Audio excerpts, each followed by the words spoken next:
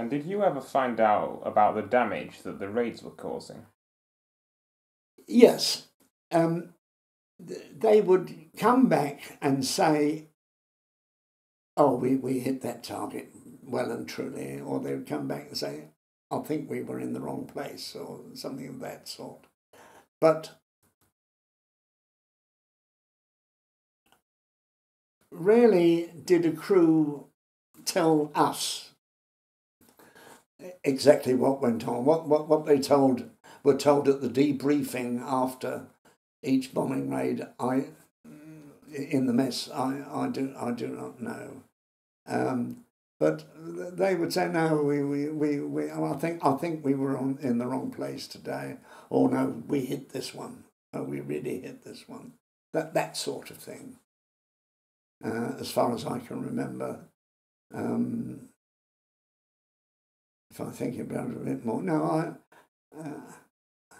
I can never say, oh, they sent us to the wrong target or anything of that sort. There was never anything of that sort. And how did you feel when you heard about the attack on the Ruhr Dams? Well, I was involved in that, obviously. I thought it was the greatest thing that ever happened. But it was a very, very, very costly exercise. Very costly exercise in the way of numbers of aircraft and numbers of crew that were killed. But it was a great puzzle to us, because when the first airplanes arrived for the Dambuster raid, we didn't know what it was going to be. Hadn't the faintest idea. Certainly didn't know what we were going to carry. But one day, when a Lancaster flew over, you knew the sound of it, and invariably you didn't look up. But if you heard a strange sound, you would look up to see what it is. And these Lancasters came over with a strange sound, a different sound to the one we were equal. And when we looked up, we saw they had no bomb doors. And so we automatically said, oh, well, they've run out of bloody bomb doors again, and they're sending them out without bomb doors. We'll have to fit them.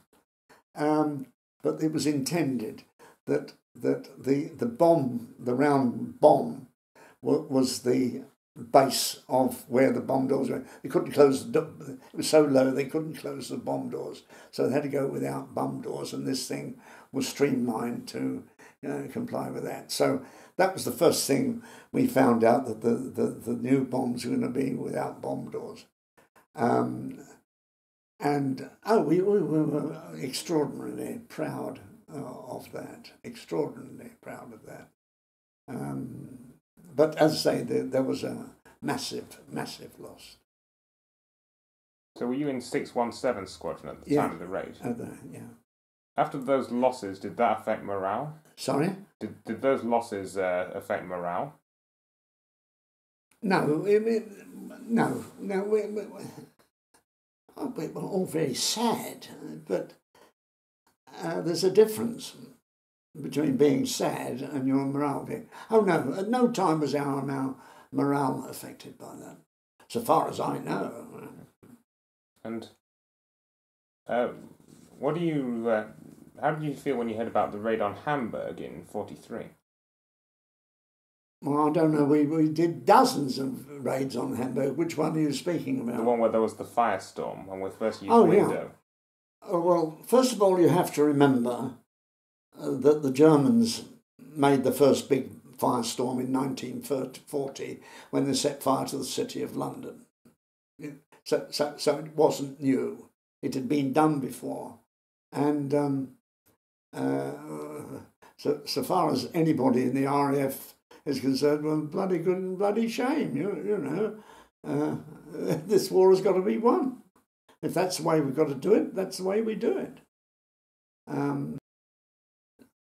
I don't quite think you realise how strong were feelings of Britain that we retaliate for all that we had been through. for all that long winter, that long year.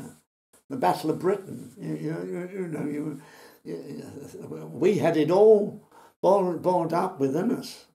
No qualms whatever. No.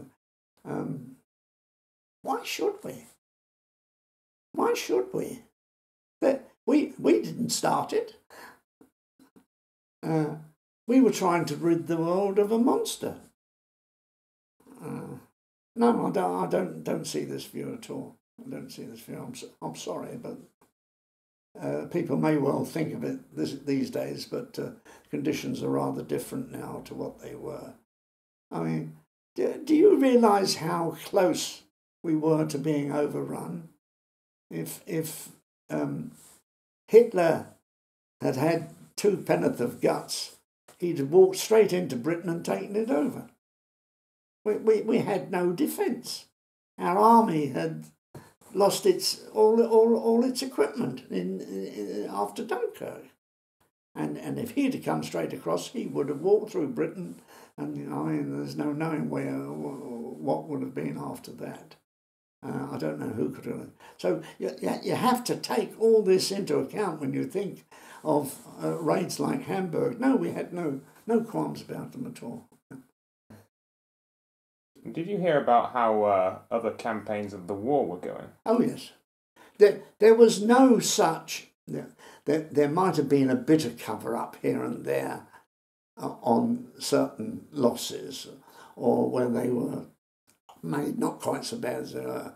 But generally speaking, I am convinced that our press was as free as any press in the world, and newspapers didn't like to publish bad news, but we always got the bad news.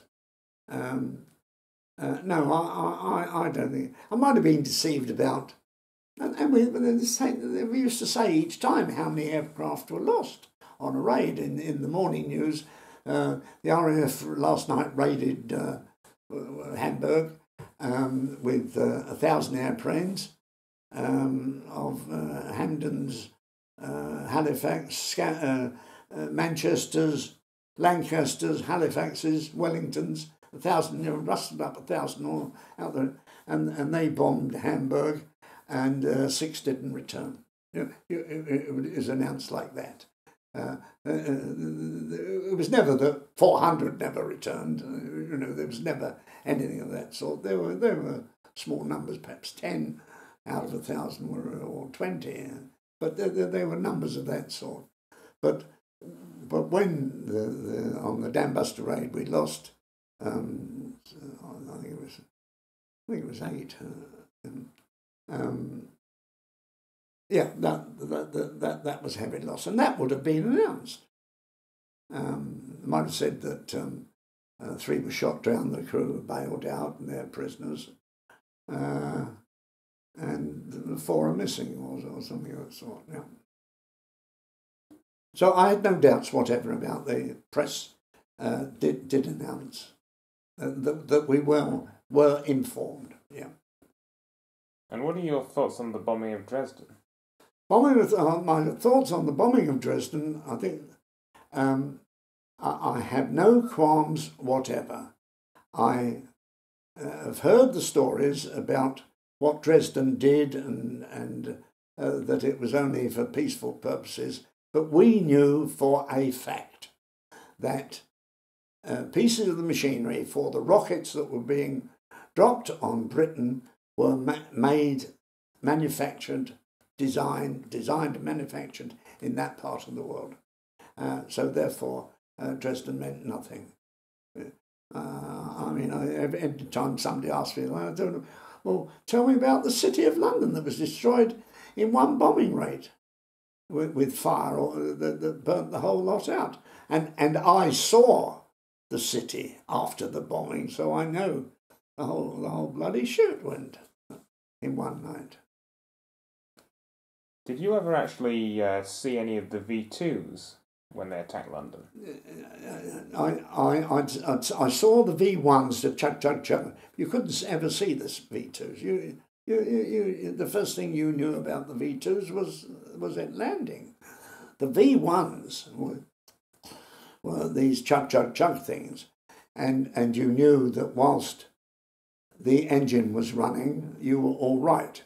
But the moment the engine cut out, when it turned to drop, then start worrying because you're in line for it. I'd heard lots of V1s, and also I'd heard recordings on the radio of them going over during the news. But V2s you never saw, you only knew when they landed.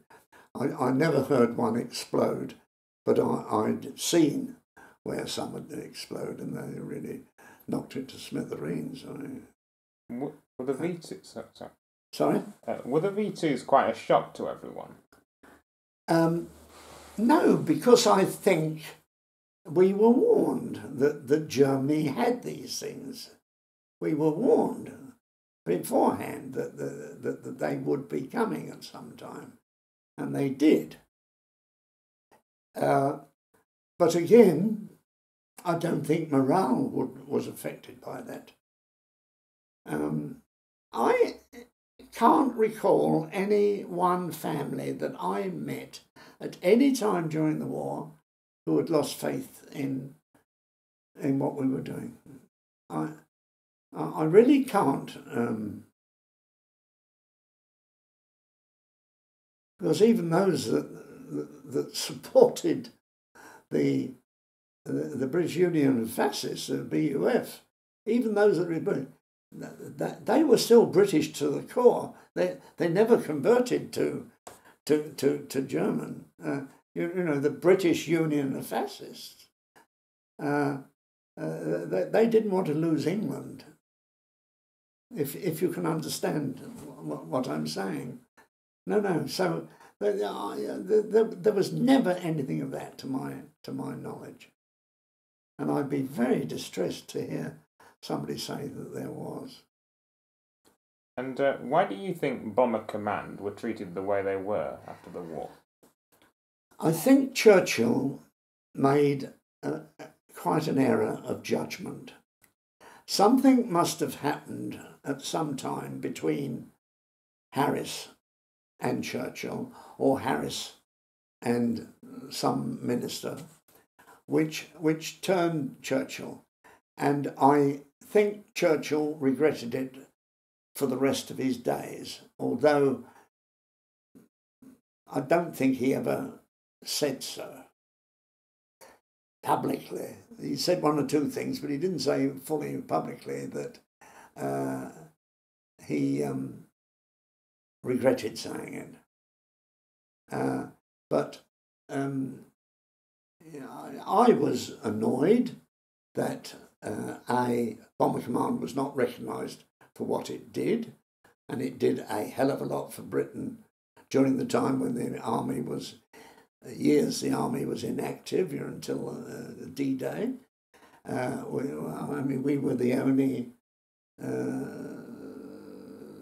enemy that the enemy knew about, and I was very annoyed that Bomber Command was not recognised with a special award, and that we who served in Bomber Command never had one single badge to show that we were Bomber Command. On the other hand, the Fighter Command never had one single badge to show it won the Battle of Britain, but those things should have been recognised. And personally, I was distressed from day one that, not over distressed, but I was sorry that the service that we gave was not recognised in a better way than it was by just giving us the General Service Medal.